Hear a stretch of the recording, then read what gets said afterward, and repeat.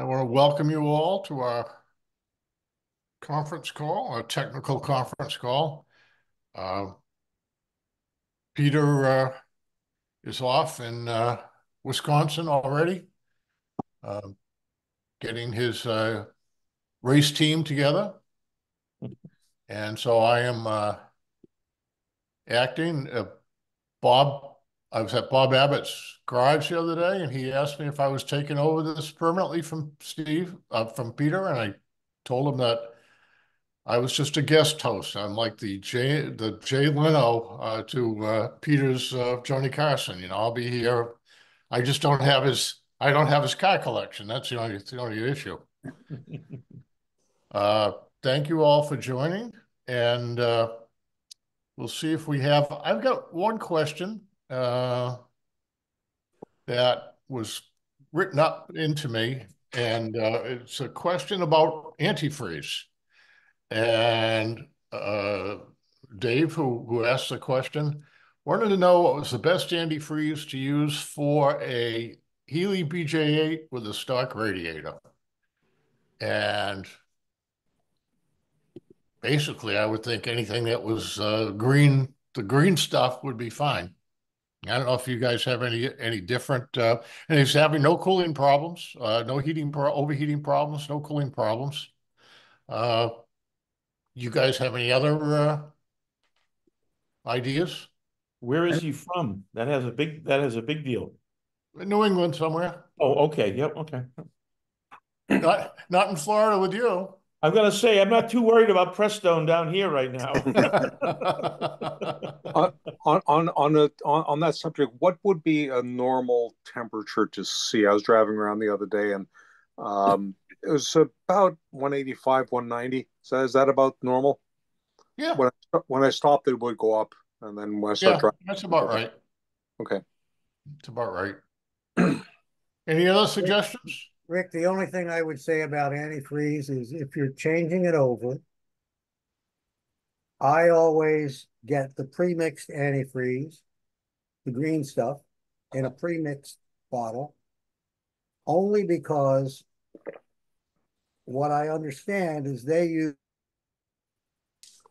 distilled water, which doesn't have any minerals that'll add to the junk that collects in your radiator. Oh. So when I replace antifreeze, I use the pre-mixed stuff because it already has what's the word I want now? See how those Summit things jump out of your brain all the time? It's distilled water. It's better for does make sense in your radiator. I'm not sure that it's distilled is the one that they recommend. I think it's deionized. And I used to think it was distilled, and I read a whole bunch of things that, no, that's got crap in it too, and deionized is the one you want to go for. And I don't care because they sell them both at Market Basket, and, who cares? It's like $1.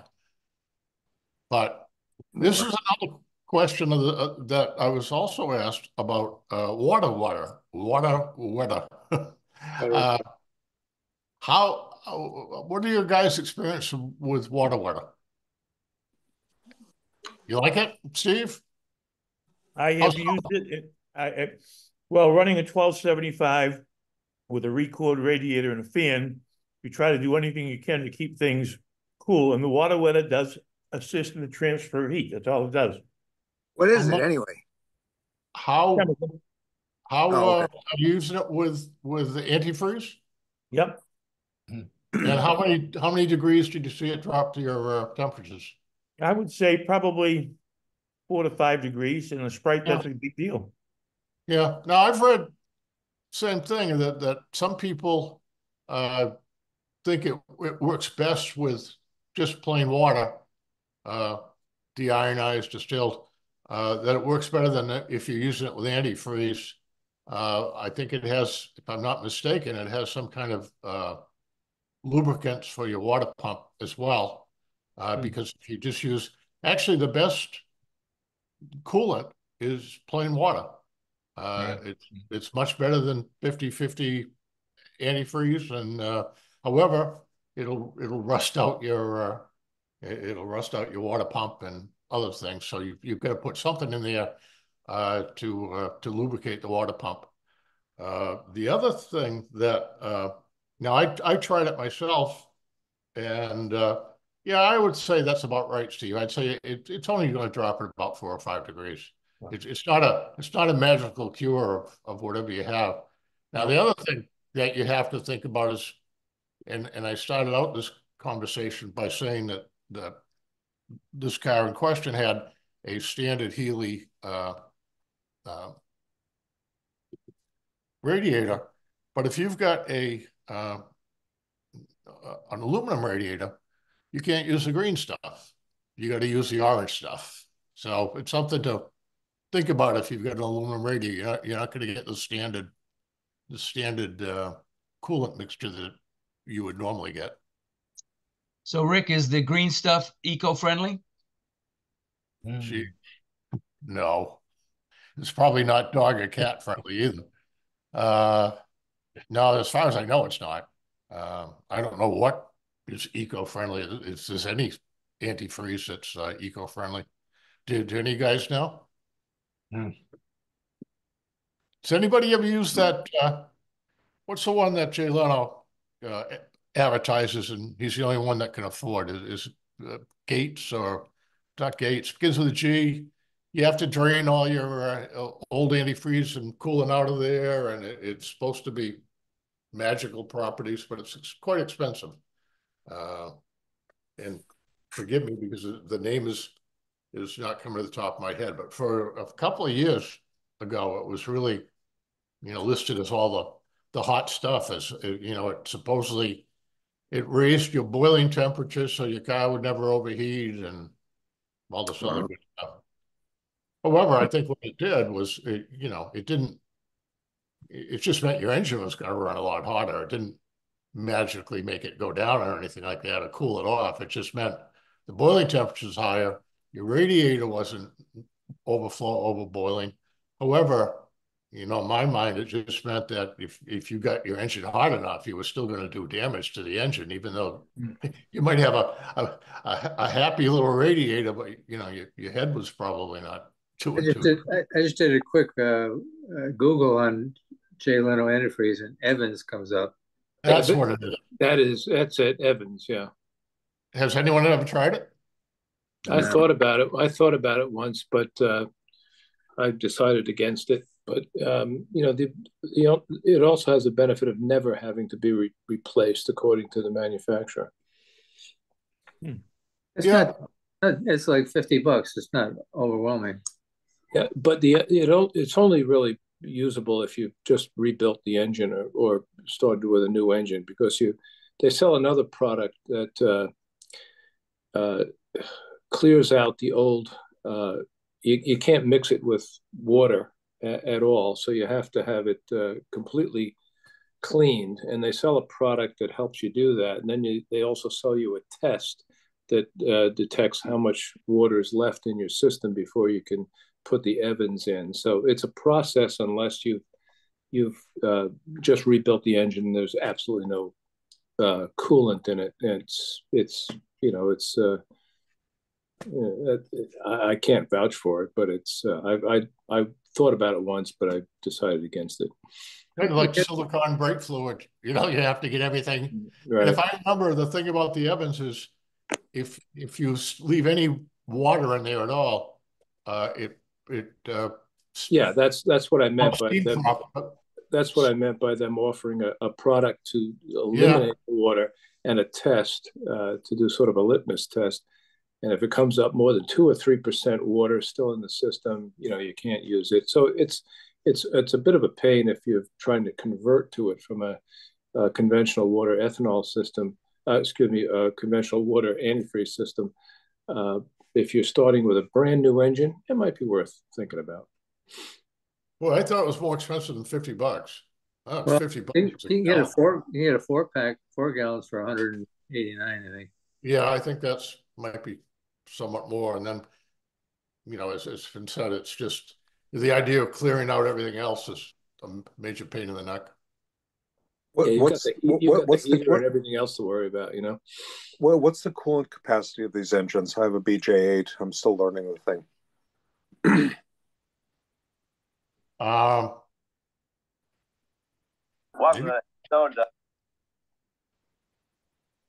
don't know. I think maybe about 2 gallons. Mr. Abbott, do you have an idea? Yes, I would say 2 gallons on an empty radiator and an empty engine will bring you right up to the above the plates that you can look down at and see. Okay. Yeah, I'm just curious. Still learning the beast.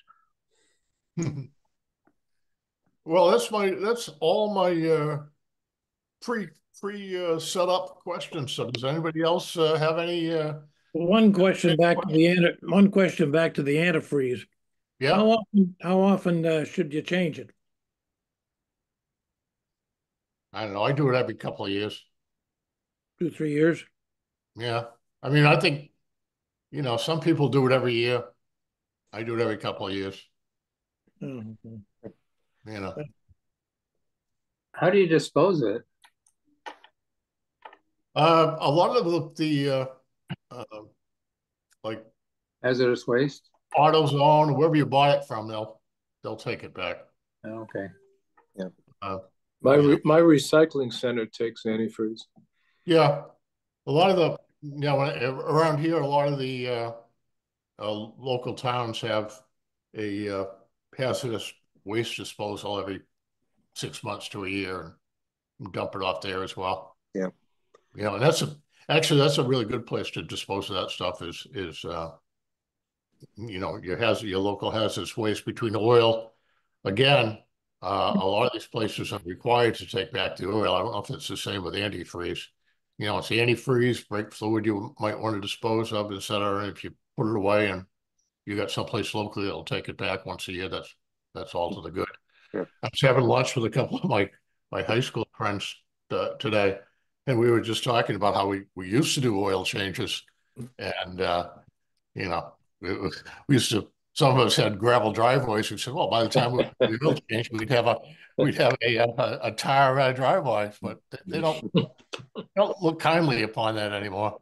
Yeah, all the more reason to save your windshield washer jugs. Yeah. I've got a question for the hive mind on a glitch I've got with my car. The tach is reading weird. It almost seems like it's reading double. So on a normal city street, it was, you can obviously hear it's not pulling a lot of power, but the tach was reading about 4,000 or 5,000 RPM, and on a slow lane on the highway, it's up above red line, but it's obviously not doing that. I really don't even know where to start. It's electric tach, so I've cleaned whatever contacts I can. It reads.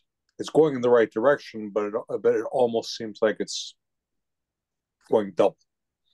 Any ideas? The BJ8, right? Yes. And now I'll just throw this out here. That's all I know about BJ8 tachs. Is that there is a small there's some wiring in the back that can cause it to mess up, and I'm going to throw it right to Bob Abbott because he knows all about this stuff. The wire in the back won't have anything to do with it reading double. Okay. The wire in the back, if you run the wire the loop the wrong way, it just won't read anything at all. I don't know how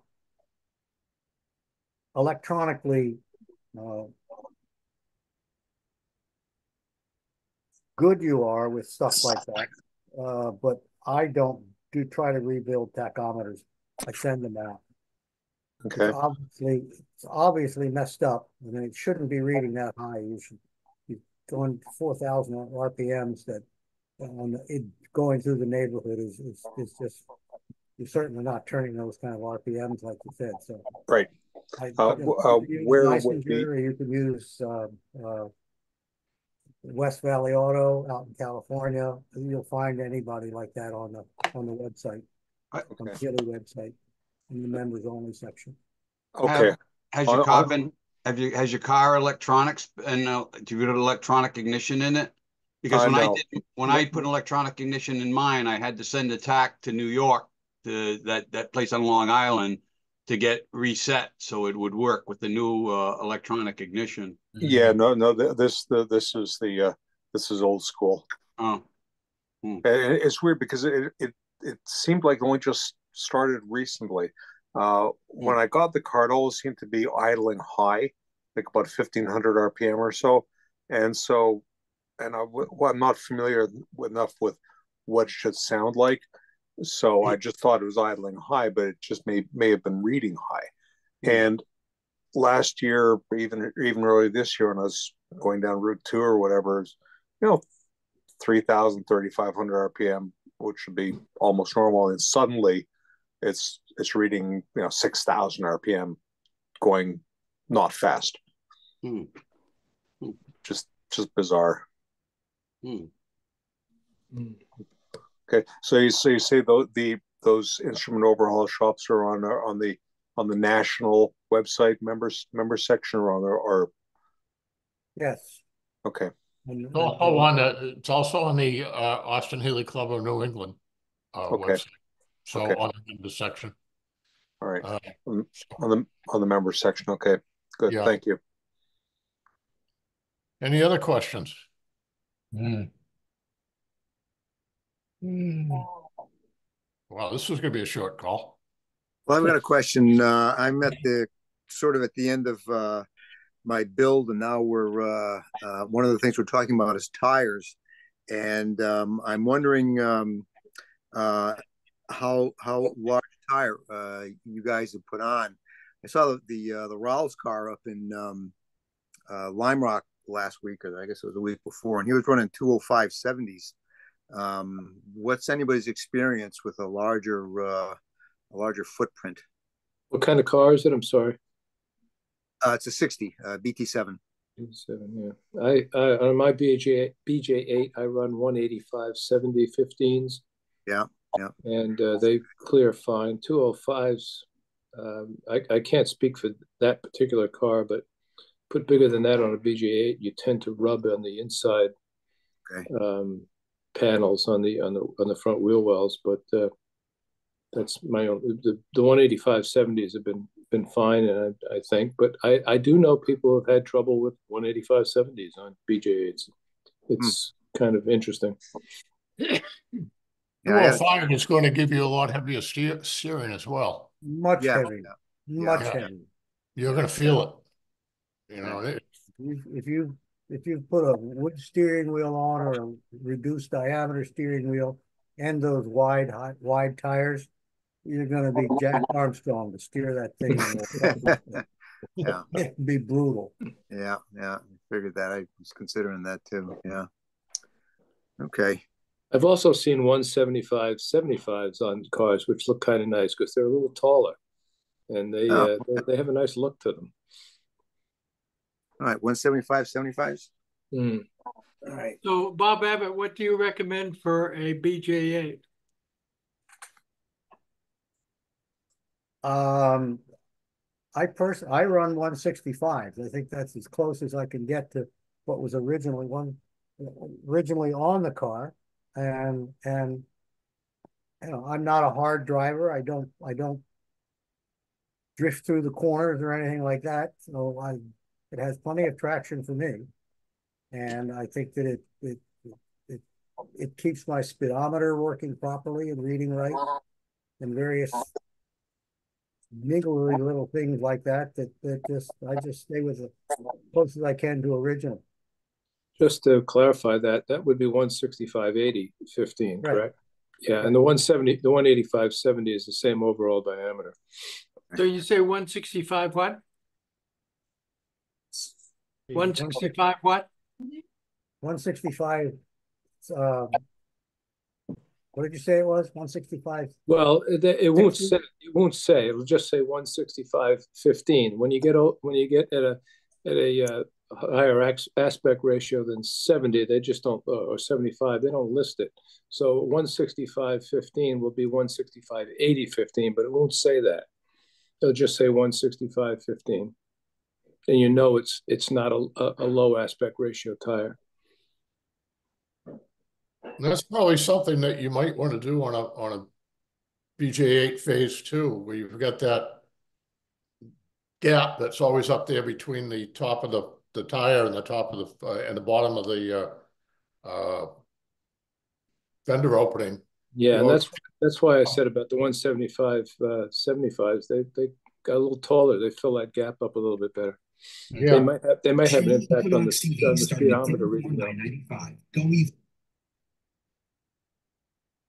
So I have a question about my 100. My speedometer, my speedometer reads 60, I'm really doing about 50. Is that because of the tire diameter? Could be. What's the tire? You know, I don't know. I'd have to go out and look. But they're breeder seats, but I don't know what the size is. But you have to be pretty tall to make that kind of a difference. You won't be getting any speeding tickets. Take this chill and it seemed really.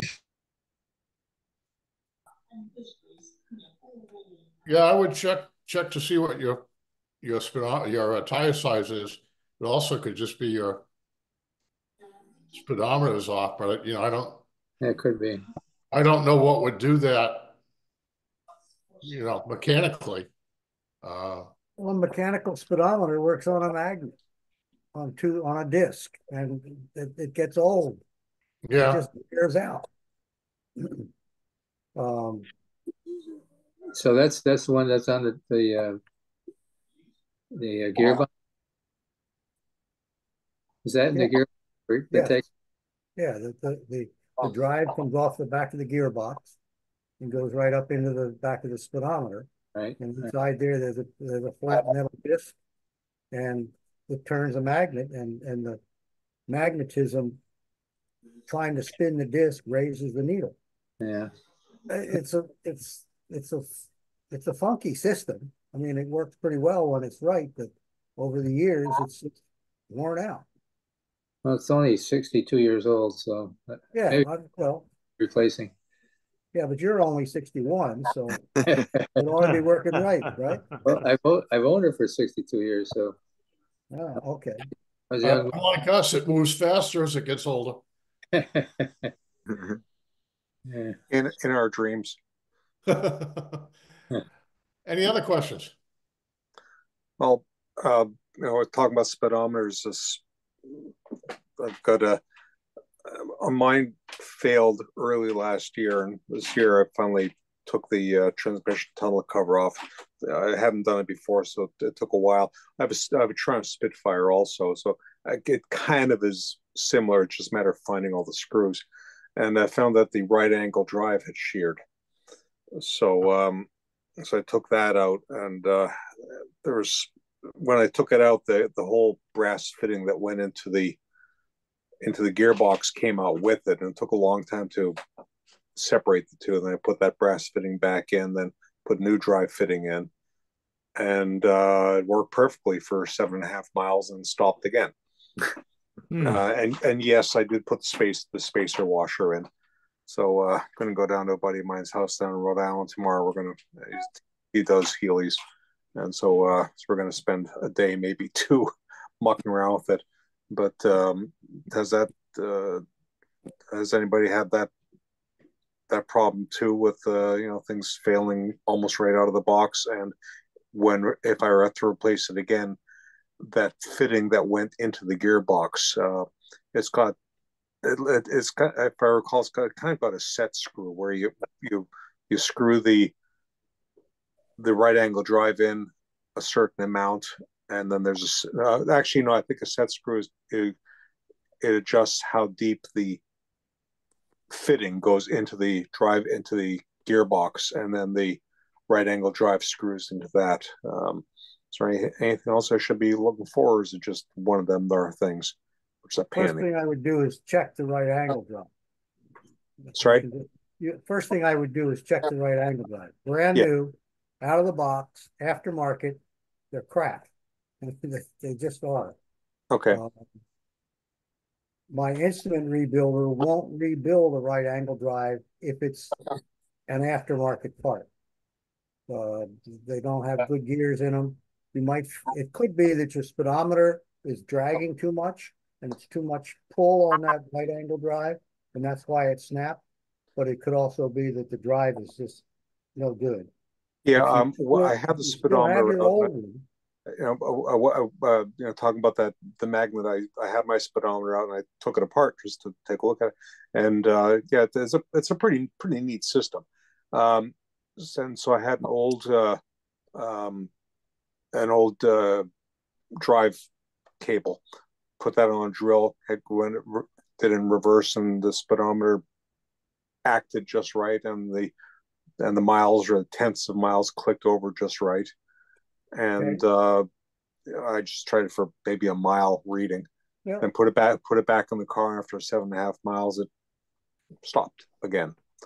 So so the cable is not turning. That's a friend of mine said, if you unhook the cable from the back of the Speedo, if that inner cable is turning, then your Speedo is faulty. If the inner cable is not turning, then your Speedo is probably fine. The cable itself is fine, so the only other part is the right angle drive, so I've got to pull it out again. Yep. You can pull it out without taking the transmission cover off. It's just hard to reach. And you need a long pair of needle nose pliers to get up there and move it an eighth of a turn at a time, but you can unscrew it from underneath the car. Say I'm going to a friend of mine's house. He's got a shop, and we're going to put up on jack stands. And I got the car a couple of years ago, and this give us a chance to really go under it and lubricate everything. I just changed the gearbox oil. I use the red line oil, and then while we have it up, we'll do all the grease nipples, do an engine oil change, check the trends. What oil do we use for the differential? Can you use 80-90 gear oil. Okay. So just your basic stuff then. Okay. Yeah. There's nothing fancy there, but do check the right angle drive, because they can break brand new. Yeah. I think I still have the old one. I'm not sort of one that throws things out. If you do, you can send it out to the West Coast, and they will rebuild your old one for $50. Okay. So look at your old one and see whether it has a snap ring on the back side to hold it all together, or the side that sticks out. If it's a crimped plate in there, where you're looking at the round section of the right angle drive. If it's a plate that's been crimped in, then it's aftermarket. If it has a snap ring in there, it's original, and he will rebuild those. Okay, I'll try gears and drives in them. And who's that, Bob, that rebuilds them? West Valley Auto Instruments out in Reseda, California. West Valley Auto Instruments.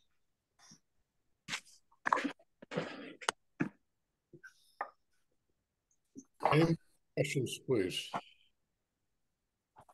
Don't be shy. Okay, that sounds good. Thank you. How many people went to Lime Rock? I did. How was it? Oh, it's great. It was great. I hadn't been there in 50 years, and it just very nostalgic. It was great. It's really, really good. Yeah. Walked around. You got a paddock pass, and like I said, that's where I saw the Raoul's car.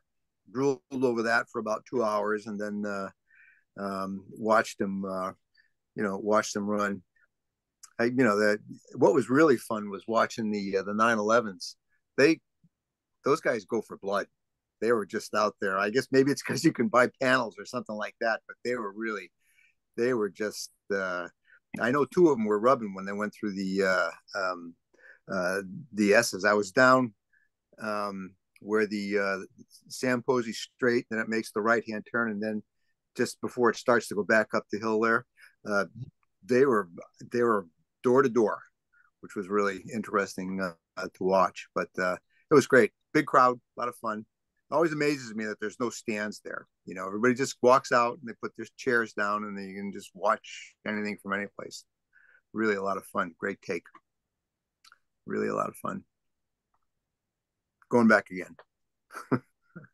We had Peter was regularly posting on our Facebook page pictures and videos from the weekend. A lot to do with the Rawls race team, and if you go back to our Facebook page, you'll see a lot of that stuff there. They had, for the first time I've seen, they had a streaming camera of the races, and unfortunately, as far as I was concerned, they had it at the end of the straightaway, and they just had one view, and so all you saw was cars coming by pretty much one at a time. Really? You know, you didn't see a lot of, you know, cornering and stuff like that. I think maybe, you know, next year if they put a few more cameras around the track, particularly, you know, through the S's or into the downhill turn, it would be a lot more interesting. Fun place was over on the bridge, just before they hit that first turn. You could see who was really powering through and who wasn't. Yeah, that's a good place to stand. I had hoped to be able to take the streaming video and edit out the parts that were non-Healey related, but the streaming video is about 9 hours long, and my computer, no mas. I can't take 9 hours downloading, so really, that idea went right down the tubes. That's actually it's Conclave and the event before Conclave be really interesting as far as the racing goes, and they've got a large number. I think there's 100 cars going out to Conclave, if I'm not mistaken. Wow. It'll be quite the event, and it may be the last huge event. I don't know. And how long will the Rawls people be here? I think it'll be down at in Mansfield. Wait a minute. Let me look it up. As if I can do this regularly. I don't do this well. Let's see. There's a show in Mansfield, I believe. It's a fly-in, and that's what it is. Yeah, there's a fly-in there. Yeah, and apparently they're going to be there. Okay. Do you know if Bill and Rose are going to be there as well? I assume they probably are. I don't know them. I don't know who you're referring to. Oh, I'm sorry. Bill and Rose are Jack's parents, and they came over for our Beverly meet a few years ago. They're lovely people. Bill's a really funny guy, very entertaining. Rose is a sweetheart, and she does some of the best baked goods you'll ever have. You know. So yeah, it would be good to see if they would come back and do that. That'd be nice. Okay, here it is. Reminder: new date September 28th. VJMC British Car fly-in Mansfield. Let's see. Come meet Bill Rowles and see FSL 2466 BRCC Austin-Healey race car, fresh off racing in the Healey World Challenge at Road America at Elkhart Lake, Wisconsin. So that's the new date is the 28th, September 28th. Okay.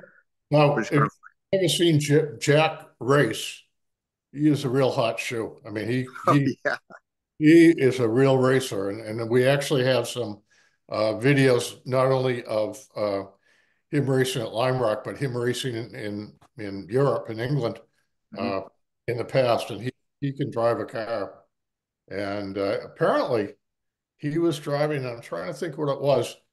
I think it was a Ginetta at Lime Rock, and he started out last and finished first. So you can see how this guy drives. Yeah. There's a number of videos I've managed to find of Jack Rawls on YouTube, Yep. and they're in the cockpit cameras, and like you said, he is fast and he is good, and he starts at the back, and how he just winds his way through. They're a lot of fun to watch. Oh yeah. Yeah. So if you don't see him on our Facebook page, go to YouTube and look up Jack Rawls, and there are a lot of his racing. And if you enjoy Healey racing, it's a lot more active in the UK than it is over here. There's just and so there are a lot of videos of Healey racing, a lot of videos of Sprite racing, which can be a lot of fun, and it can be very entertaining. What a beautiful car! Yeah, really, it's just beautiful. It's funny. David Thompson, who does a lot of artwork, and I know a lot of you have his artwork. Peter got him to commission a cutaway of Jack's car, as well as the other Healey that was racing from that team. I forget the gentleman that was racing. And David had it in his booth at Lime Rock, unbeknownst to Jack. And Jack kind of walked into the booth and was looking around. And all of a sudden he saw, "Hey, that's my car." And I was really thrilled to see it. So, but yeah, that'd be very, very interesting. Which car is that? I've seen him on YouTube racing a 100S as well as I think it's a red 3000. Yeah, it's number 12. If I put a picture up here, can you guys see it? Yeah, if I can allow you to share it, which I think I can. Oh, okay. Let me see here. I took a bunch of pictures of it. This is, I don't know, where should I move this to? There? There you go. The red one, yeah. That's the one, number 12. Yeah. And let's see what else I got here. That's the back of it. Yeah, beautiful. And then this is cool. That's the business end of it. Nice. I asked him just that it was his son, I think, that was there. This could be the dream sequence, but I think his son took it out first. I'm not sure. Nice young man. I said, just out of curiosity, what's a motor like that cost? He said, probably about $42,000.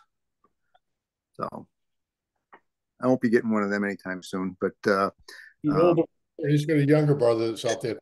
His name is escaping me right now, but fortunately, I apologize. Yeah. But it's really interesting to see somebody of younger age as we look around at all the people that are on this call and see that's that interested in Healey's and that interested in Healey's. So it's nice that someone's out there. About a year ago, I had the good fortune to be at their shop, and they've got some wicked cool stuff up on the second floor in storage. Oh yeah, yeah. It's pretty wild. I don't even know what half of them were, but some beautiful, beautiful stuff. Nice, very, very nice people too. Did you see Bill's Firebird? I may have. Trans Am that he brought over to England, so I think it's pretty cool. Yeah, but you're right. They're very nice people, very hospitable. They have natters and nibbles, which is basically a chance for people to visit the garage. They do it during the summertime, and they serve nice food and give a chance for people to talk. And we're lucky to have them as sort of friends. Yeah. So I've been there.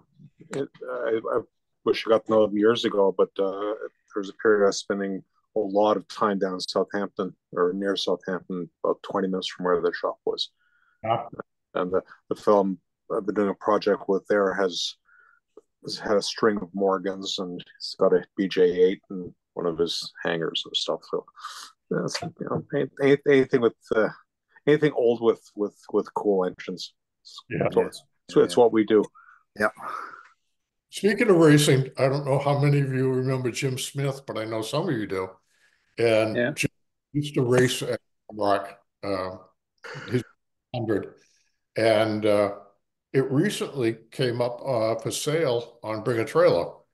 And it had been redone, re-restored a number of times. It turned out to be quite a bit different than what it looked like when Jim had it. It was Healy blue, and he had a couple of shunts while he was racing in Lime Rock, and some of them involved club members. And we used to go to Lime Rock as a rather large group, and a lot of the people were his pit crew, and it involved slapping the car back together overnight. You know, over Sunday, he'd have an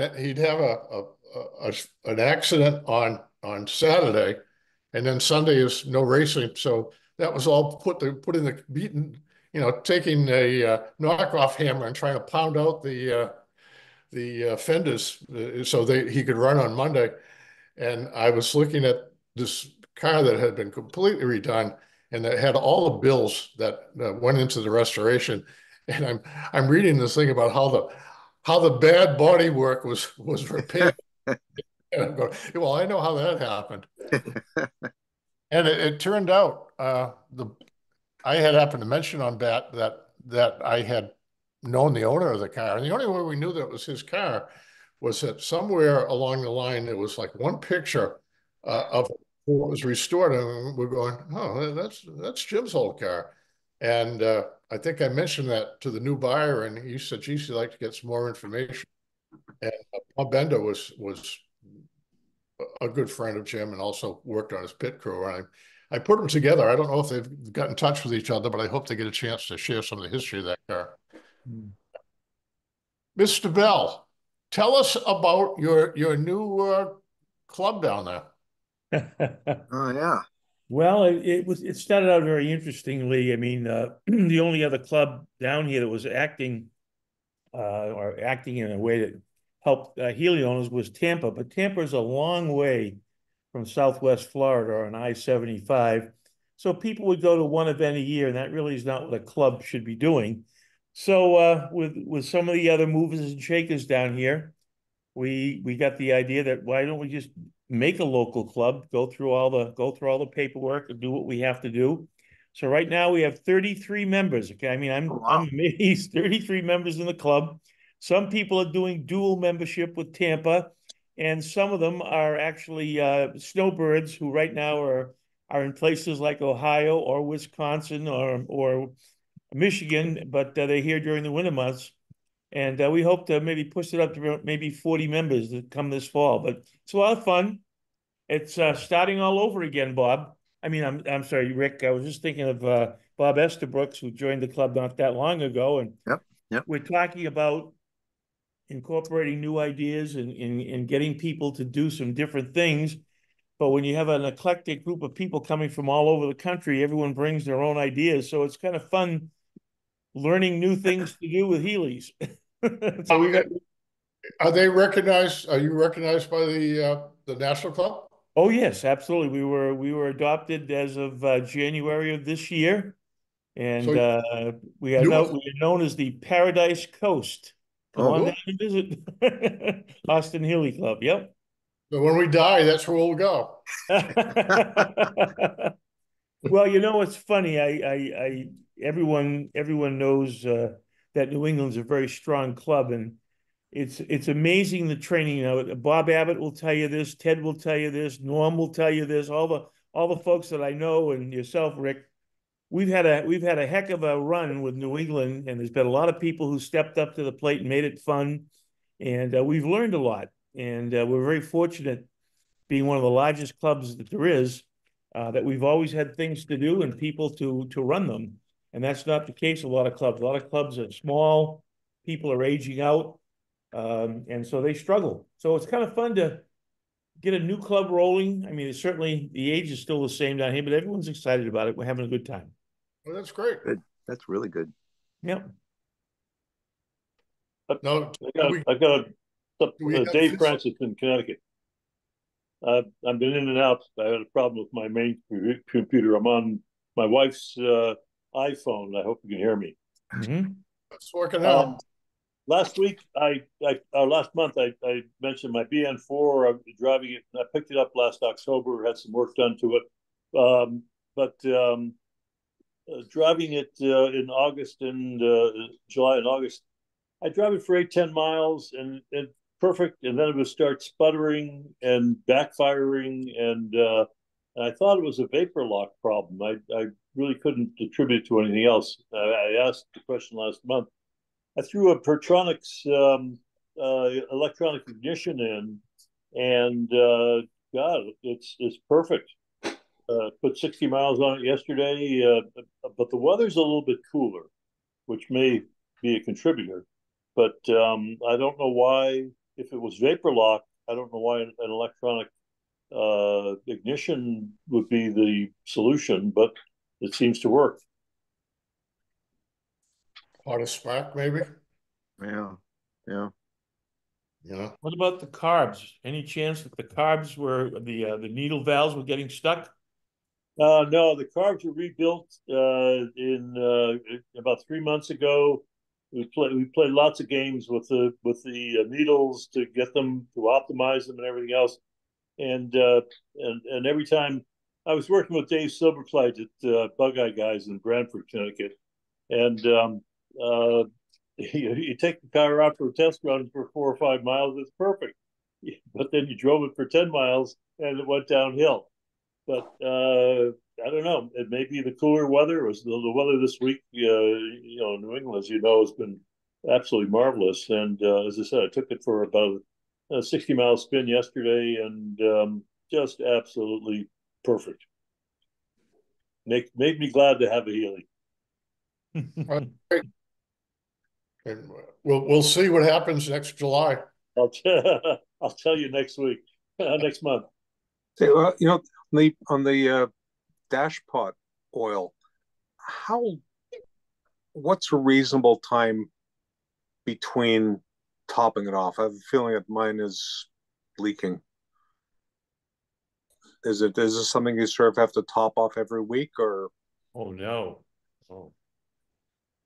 Okay. Maybe filling it. If you overfill it, that stuff will come right up the top to the damper top. Well, I topped it off maybe a month or two ago, and really didn't drive very much, maybe 3-4 hours. And I checked right now, and I couldn't see any oil in it. Wow. Both of them are empty. Well, not empty, but I couldn't see any down there when I looked with the light. You should only if you unscrew the cap. Excuse me, Rick. You unscrew the cap and push it down in. If you can hear the oil squeezing by it before it gets down to the threads, you've got plenty of oil in it. You may not be able to see it, but the piston will go very far down before it needs to contact the oil. Right. So if you're filling the tube, it's just blowing out and passing through the carburetor, and you're burning up that oil. It seeks its own level, and it'll be quite happy there for a long time. So as long as, like, when I take the filler, the brass cap, take that off, and then put it back in, I should feel resistance before the threads engage. And you won't see the oil at that point. It displaces a lot of oil. Okay, because that's I was wondering about that, because that's. And if I don't know where it would leak. You'd have to have a crack or something in the piston. So I don't know how. What I did a little while ago, I took the cap or the dome of each carburetor off and just cleaned them. They're sort of black inside, so I used carburetor cleaner and wiped it down, and put it all back together, and it worked. So that's always good. But I'm catching up on it, learning it. So I'm going to be working tomorrow with a friend of mine down in Rhode Island his business is restoring these old cars. We're just going to spend the day and I'll bring a toothbrush. You never know, and just learn all about it because that's kind of what he does. What's the preferred oil for BJ8 in the carburetor? I was using like some 0W 2015. I forgot, but what I happen to have some that I use my Subaru, which is a 0W something or other. Some people use the Marvel Mystery Oil. Moss sells an oil specifically for that, but it's probably some common oil. It's probably Marvel Mystery Oil. Oil. It's $18, but they don't designate the type of oil. Yeah, it's probably something you can. It's probably some ordinary oil. The 3-in-1 oil. Yeah, but I mean, it should last forever. I mean, if I suspect, Mike, that as Bob said, you think it's leaking because as you put that piston back in, you displace a lot of oil. Then you can't. Then it looks like it's a lot lower than it was before. You know. Okay. So ideally, when it's proper and you take the cap off, you shouldn't really see any oil. Right. No. Okay. Good. Thank you. I'm reading something here. It says the correct amount is about a ½ inch from the top of the cylinder. If you put in the dampener and you meet resistance and you hear a gurgle sound, you have enough. Yeah. Okay. Yeah. And the dampers that little piston about that big. So it's about the size of a pencil eraser. Yep. Okay. Any other? And Alden, as far as the correct oil, any thin oil you can use will be fine. You can buy Marvel Mystery Oil in a small container, and that'll be plenty. You could buy 3-in-1 oil. You can use automatic transmission fluid. Any thin viscosity oil will work perfectly well. Some time ago, any straight 20 grade oil is fine. Some time ago, somebody, I don't know whether it was on this show or whatever, but they said Mobile One, which is, and I guess that's a 20, I've forgotten what the viscosity is, but I've used it in the last few years on 2 cars, my Triumph and my Austin-Healey, and it seems to work at all temperatures. So that's the advantage of multi-viscosity oils.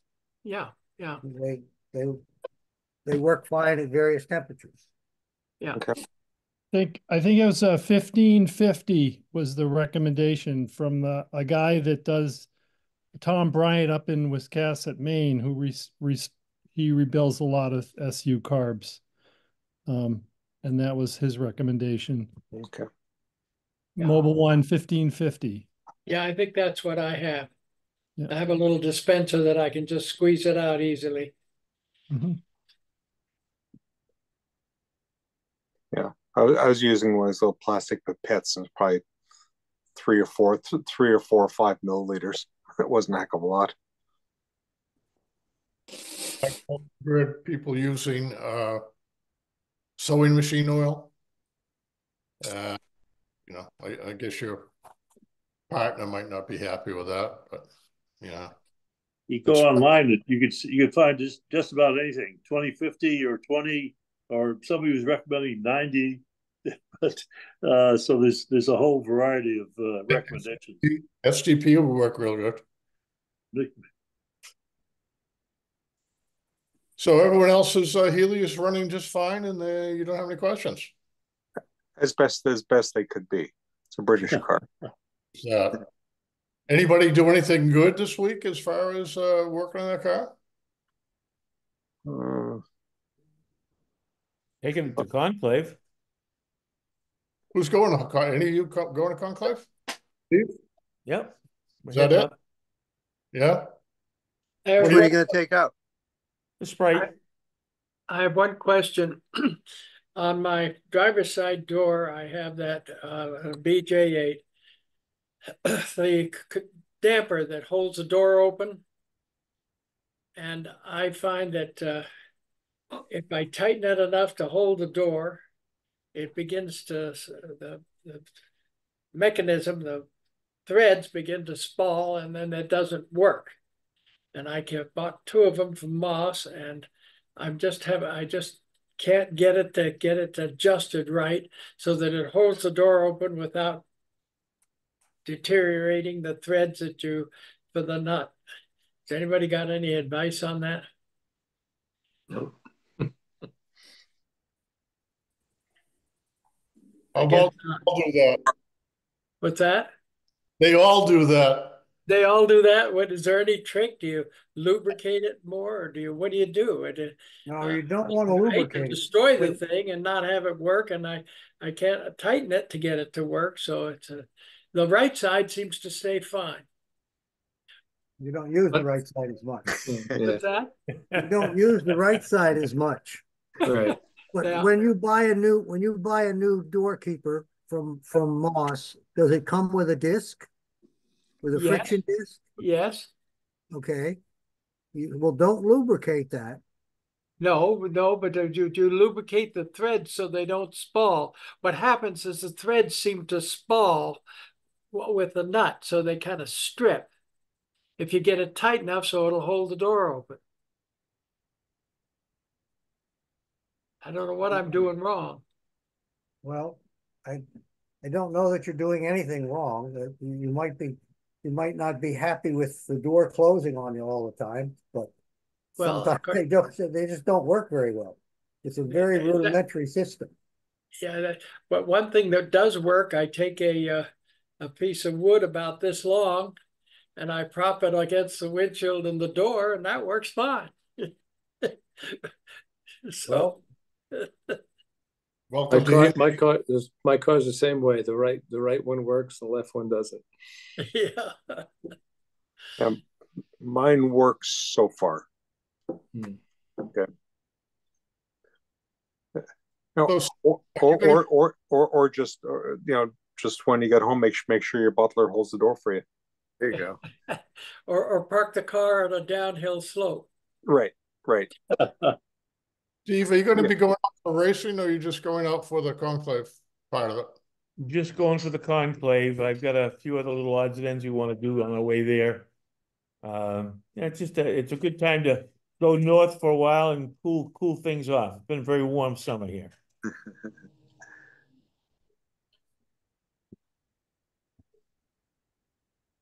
Anything further from the group? Well, I'll let you know how our adventures in the Healy tomorrow go. Well, that'll be good. Interesting, yeah. It's always good to hear back after we give advice to people what to fix, and it's nice to know whether it ever works. You know? Yeah, it's an adventure. It always is. Hey, Bob Abbott, I have a Sprite question for you. You're the Sprite guy. What do you mean you have a Sprite question for me? Well, something came up. The only thing that made me think of it, New England has a new club member down on Long Island who has an Innocenti Spider. I've been working with him. He's not a car guy. He's had to take it to a place to have some things done. And of course, it has front disc brakes, like the Mark III Sprite or the late model Mark II Sprites, which took a special master cylinder, the 3/4-inch bore. The company, well-known company that he brought it to in Connecticut, put a 7/8 bore master cylinder in it. And I'm of the opinion that is incorrect, and it's going to change the braking ratio from front to back brakes because it has the wrong bore. Have you had any experience with that, Bob? Not with front brakes on a Sprite, no, Steve, I haven't. I don't know, but it will change the braking. The larger the bore, the more fluid you'll move, but the less pressure it'll create. Yep. So the drum brakes on the bug eye came with the 7/8 bore, and when they came out with the front disc brakes, they changed it to a 3/4-inch bore. Yeah. And that's why I'm concerned that we have a shop that's putting the wrong master cylinder in cars with disc brakes, and it may be moving too much fluid. You're right. Okay, just thought I would ask. It's going to change the way the brakes operate and how far off how much pedal travel you're going to have. I think with the larger bore, you're going to get pedal travel that's going to go down to the closer to the floor. I'm trying to think when we did Nick Zarcati's car that had a disc brake conversion, and he hadn't changed the master cylinder.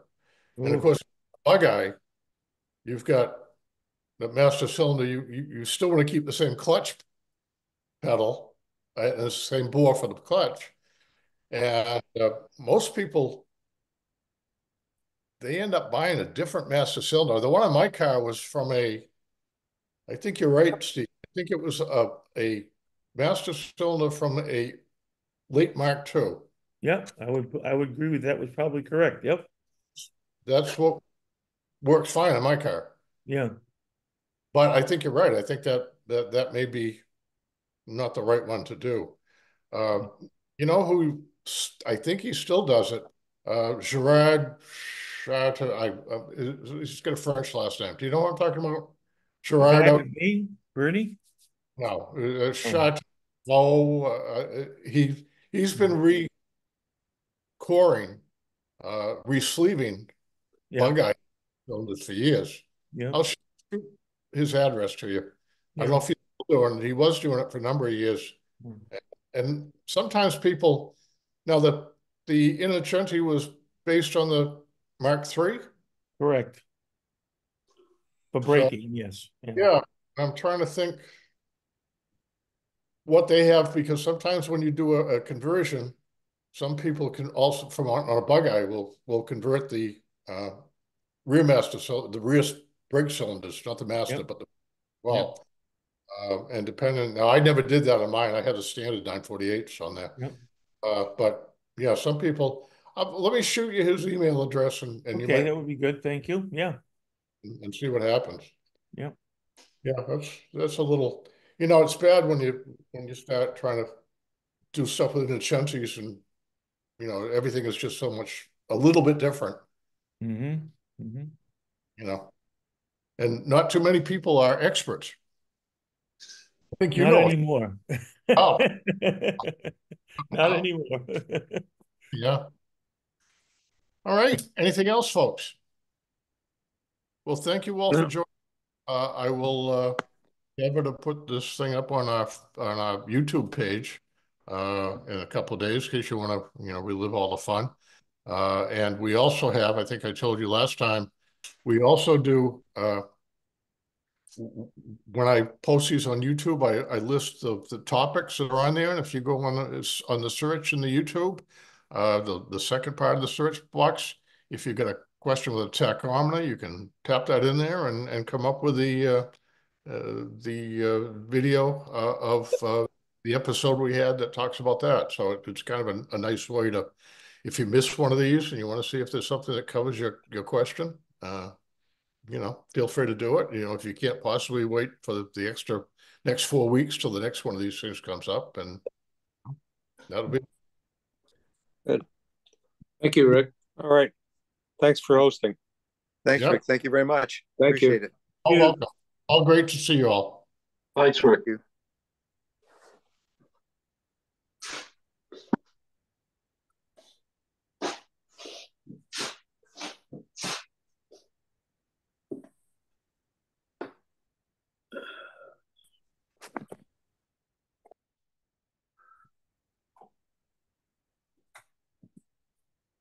Hey, Bob.